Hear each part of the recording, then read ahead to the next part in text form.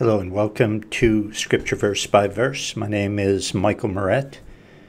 The Gospel of Mark, chapter 1, verse 18 is where we begin today. We began a new book of the Bible last time, the Gospel of Mark, and we made it through the first 17 verses. So that's where we'll pick it up today. If you can get your Bible, that'd be great. Open it up to Mark chapter 1, verse 18. The Scripture Verse by Verse website is another place where you can study the Word of God. And the great thing about this website is it's all Bible. If you're interested in Bible, that's all that you'll find there. Study the Bible with me, 3 complete series going through the Bible, verse by verse, Genesis through Revelation, using my audio Bible messages. Just click and listen. That's at thebibleversebyverse.com. Well, let's pray. Father, we ask that you would sanctify us by your truth. Your word is truth. In Jesus' name, amen. Mark chapter 1, let's begin reading in verse 16. Now as he walked by the Sea of Galilee, he saw Simon and Andrew, his brother, casting a net into the sea, for they were fishers. And Jesus said unto them, Come after me, and I will make you become fishers of men. And straightway they forsook their nets and followed him. There was no delay in their obedience. Jesus said, Follow me. And they did not ask any questions. They just followed him. All they needed was the Word of God. And they submitted. Without questioning, without debating, without thinking. Just do it. They didn't ask Jesus, well, you asked us to follow you. Where are you going? They didn't ask that. They didn't ask how long we're supposed to follow you. Nothing mattered to them except immediate obedience. The details involved in that obedience, they left up to God. The details were God's business. And our job today is to obey the Lord and let him worry about the details. Obey God, obey the written word of God, and let God be concerned about the results. Our job is to follow the word of God and let him decide if that means prosperity or poverty, comfort or discomfort, popularity or rejection. God has the right to use us any way he sees fit for as long as he wants to use us. Our job, our business, is to obey his moral will found in the Holy Bible. Consequently, if there is something in our life that is keeping us from obedience to the written word of God, then we need to give it up right now. Because the clock is ticking. And we don't get any second chances once this life is over. Verse 19. And when he had gone a little farther, he saw James, the son of Zebedee, and John his brother, who also were in the boat mending their nets. The nets that professional fishermen used in those days were hundreds of feet long, and they had to be repaired after each workday was finished. James and John were working on their net, and so their day must have been winding down as Jesus approached. Verse 20. And straightway he called them, and they left their father Zebedee in the boat with the hired servants and went after him. So James and John left their father and their business because Jesus is more important than anyone or anything. There are many good things and many important things, including work and family. But obeying Jesus Christ is more important than anything. And so they left and became disciples of Christ. And I like how their father conducted himself as well, because there's no mention of him trying to keep his sons from going. He lost his sons. And he lost some good business partners, no doubt. But everyone must be allowed to be themselves in the Lord without others trying to stop them or tell them that it's wrong simply because God isn't telling them to do that particular thing. 21. And they went into Capernaum, and straightway on the Sabbath day he entered into the synagogue and taught. Capernaum was a wild and wealthy city in northern Israel. It became Jesus' hometown, and he ended up doing more miracles in the city of Capernaum than anywhere else. It was a very privileged city. Notice verse 22. And they were astonished at his doctrine, for he taught them as one that had authority, and not as the scribes. They couldn't believe, the people couldn't believe how Jesus taught the Word of God. Jesus spoke with authority when he taught. And that's because he taught the Word of God. And the Word of God is the authority, the final authority. I've said it before. If we don't speak the Word of God with authority, we misrepresent the God of the Word. And I just love the fact that it is truth. I love the Word of God because I can say this is right and this is wrong and this is true and this is false. And if I don't like it or someone else doesn't like it, it doesn't matter because it is what it is. The Word of God is truth. And truth does not change. And truth does not evolve. And truth does not care what modern culture thinks. Preachers who do not proclaim the Word of God with authority dishonor both God and His Word. So Jesus spoke, and He spoke with authority. And notice verse 22. And they were astonished at His doctrine, for He taught them as one that had authority, and not as the scribes. The people were so used to hearing sermons, if you want to call them that, from the teachers of the law, in which they were constantly quoting other teachers. They never spoke with authority. They never just came right out and said, this is the Word of God. They never did that. And I guess that's understandable, since most of the time they were either talking about their man-made traditions or quoting some other teacher and their idea of what the Bible meant or what some tradition meant. Always quoting other teachers. And of course, like today, in their sermons, they did not make quote-unquote value judgments. In other words, they didn't call right, right, and wrong, wrong, and they didn't proclaim the Word of God. They may have talked about the Word of God, but they didn't proclaim the Word of God. And there's a big difference between talking about the Word of God and proclaiming and preaching the Word of God. And listening to sermons like that would be enough to keep me away from church, and probably also put me in a bad mood the rest of the day. And given the choice, I'd stay home and watch reruns of the Beverly Hillbillies. Seriously. I'm not kidding you.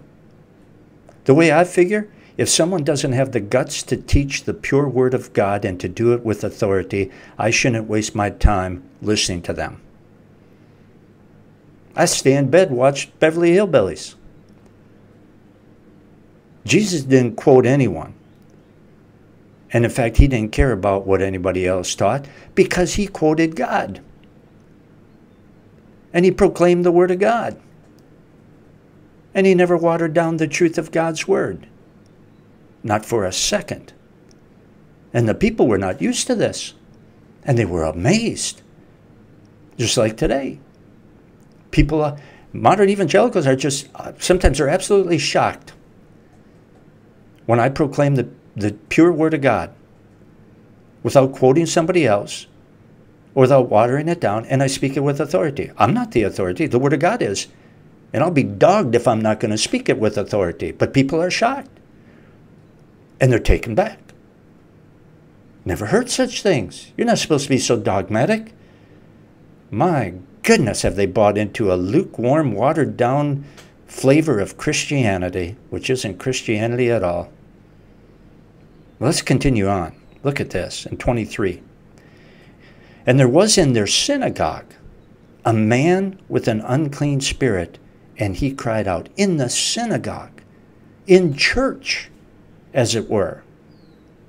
Did you know that demons go to church? Oh, yeah.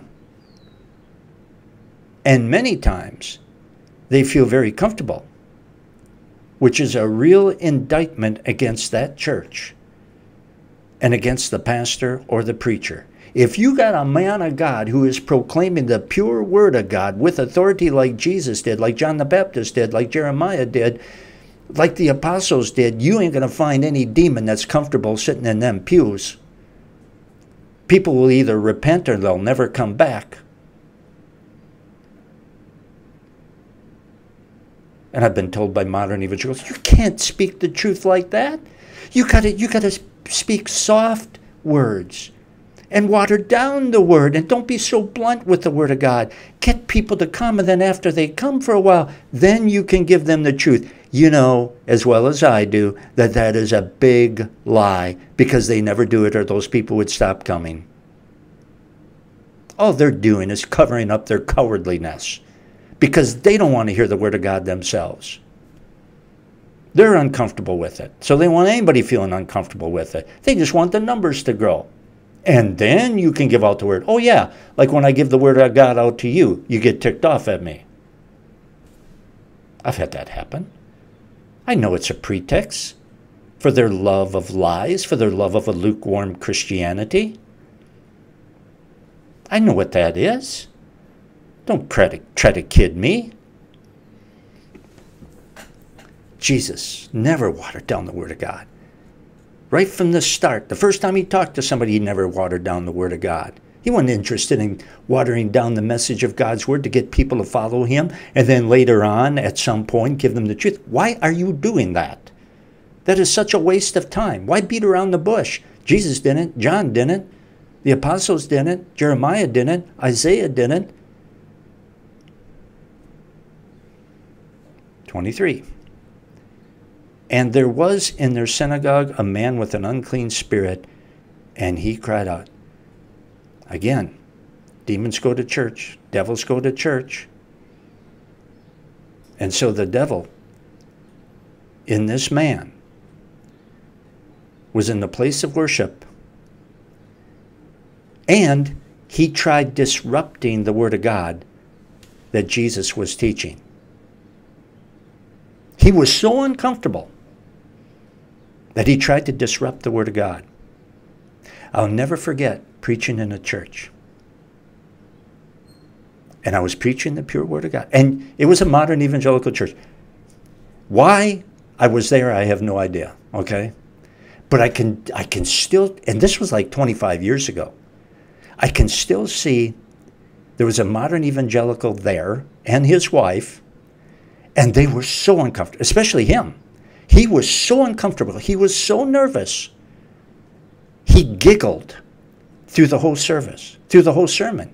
He giggled and was constantly talking to his wife. And his wife was being reverent and was taking notes and listening to what I said. And you could tell she was zeroed in on the Word of God. And he kept nudging her and whispering to her and giggling like a little schoolboy. I don't know if she was getting irritated, but I sure was. Believe me, if it would have been Michael Moret from today, I would have called him out. I would have said, hey, I can't remember his name. Hey, why don't you stand up and tell us all what's so funny? Treat him like a grade schooler, because that's what he was acting like. I would do it today. Oh, you better believe I would have. I was too diplomatic back in those days.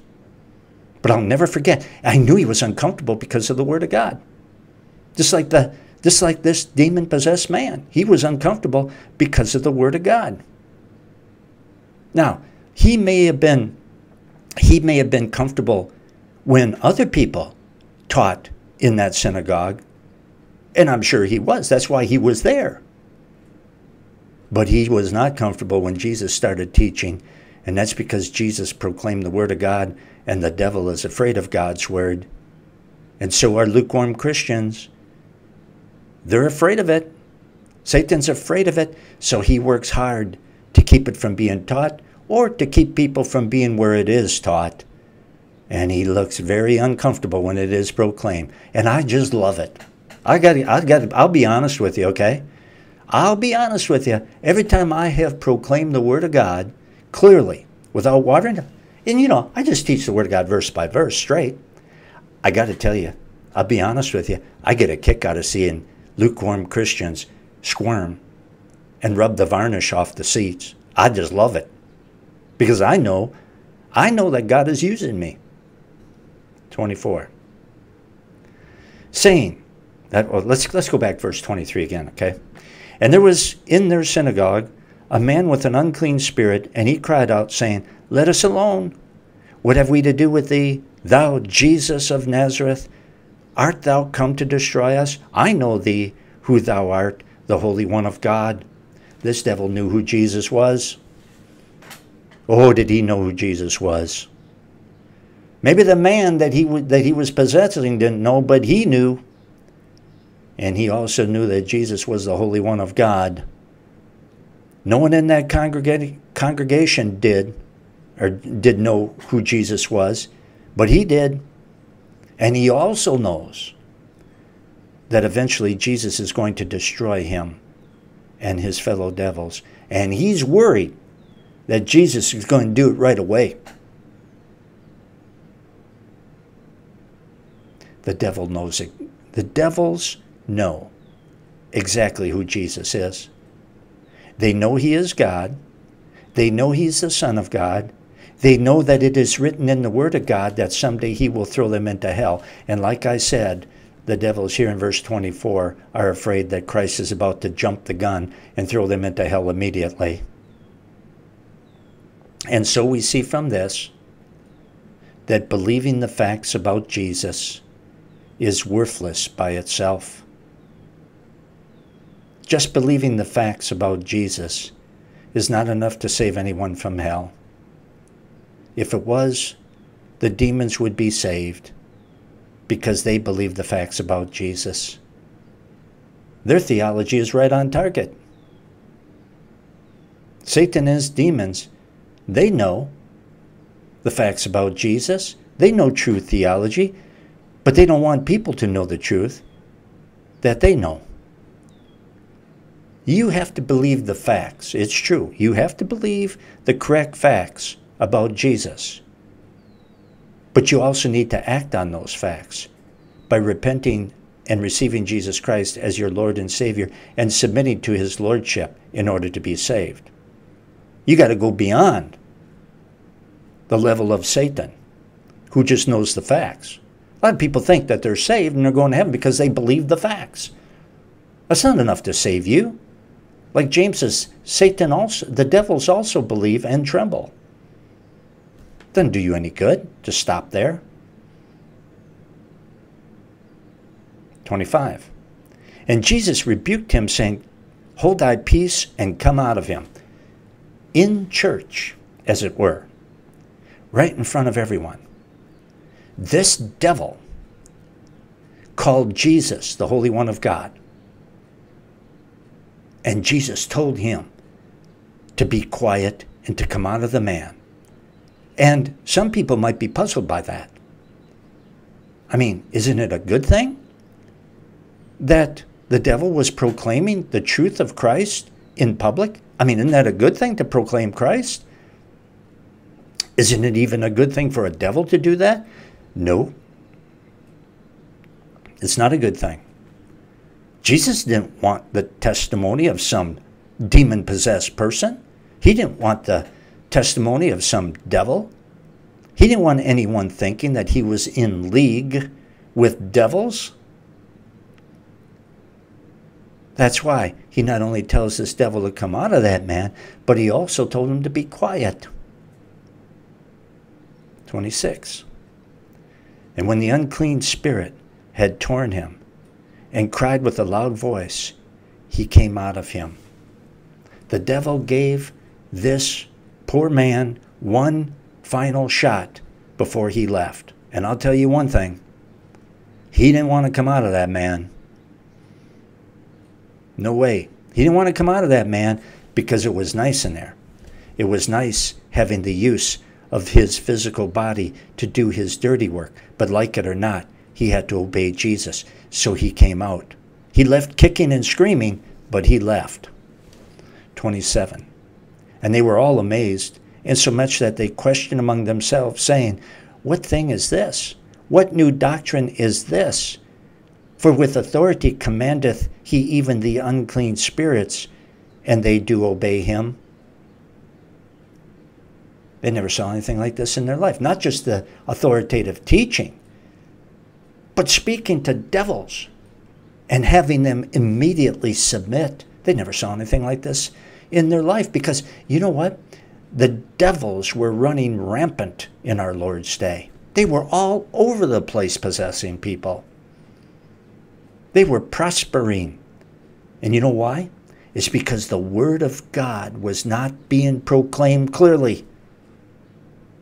At least not until John the Baptist and Jesus showed up. People went to church and there were devils there and they were feeling comfortable. Hell was winning. Satan was winning. He was destroying souls. He was leading souls to hell left and right with the religious leaders who were in charge of God's people. And Satan and his devils were possessing people and having a high time, destroying lives and souls. And the devils were not intimidated by the teaching of the religious rulers, and that's why this particular one was perfectly comfortable in church. He was comfortable until Jesus showed up and started proclaiming God's word. Then he wasn't so comfortable anymore. So there were many who were possessed by devils in that day, and the people didn't know what to do about it. Actually, they couldn't do anything about it, but Jesus sure did, didn't he? With a word, Christ commanded them to leave, and they left. And now you can understand why the people were so impressed.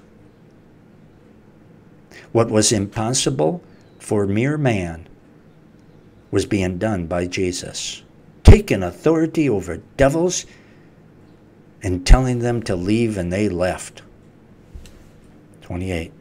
And immediately his fame spread abroad throughout all the region round about Galilee. Jesus would have made the headlines in every newspaper today. He would have been the lead story on every news network. Everyone was talking about Jesus because he was teaching the Word of God and healing people and driving out devils and doing things that no one else had ever done. 29. And forthwith, when they were come out of the synagogue, they entered into the house of Simon and Andrew with James and John. So Peter, his brother, his wife, and his mother evidently all lived in the same house. Well, his mother-in-law, Peter's mother-in-law. They all lived in the same house. And these houses were not very big either. But notice 30. But Simon's wife's mother lay sick with a fever, and straightway they tell him of her. Fevers were big deals back in those days. It wasn't as simple as taking an aspirin. And as soon as they saw how sick Peter's mother-in-law was, they told Jesus about it right away. That's the first thing they did. It's a good idea to go to Jesus first whenever we have a problem of any kind. A quick prayer doesn't take much time, even if you're in a hurry. And who knows, Jesus may solve the problem immediately all by himself, or if nothing else, he will lead in the direction that we should go as a result of praying. Time spent in prayer was what I'm trying to say. Time spent in prayer is never a waste of time.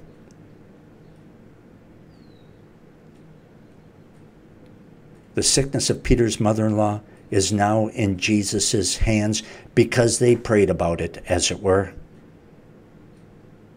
They gave the issue to God when they prayed to him, when they asked him, when they told him about it. And that's what happens. You know, when you tell God about something that's on your mind in prayer, you have given the issue over to him. You have handed the ball off to God. 31. And he came and took her by the hand and lifted her up, and immediately the fever left her, and she ministered unto them. Notice how Peter's mother-in-law was healed immediately of a fever. People didn't have cures for fevers. You know what they used to cure fevers? I talked about this in probably when we were in the Gospel of Matthew, but it was more like grannies. Here's another allusion to the Beverly Hillbillies. You know what I do in my spare time. But you remember grannies' concoctions to cure things? Well, that's basically what they did to try to cure fevers. I don't remember exactly what, 7 hairs from 7 dogs, 7 ashes from 7 furnaces, 7 logs from, or 7 splinters from 7 different logs, put them all together in a white bag, string, and hang it from the sick person's neck with a white string. It was something like that. That was their cure of fever. They had no cure. Voodoo is what they did. Jesus comes along, touches Peter's mother-in-law, bang, fever gone. Problem solved. And then did you notice how Peter's mother-in-law, how she didn't have to do anything to earn Jesus' help. He just helped her because she needed help and because he was asked.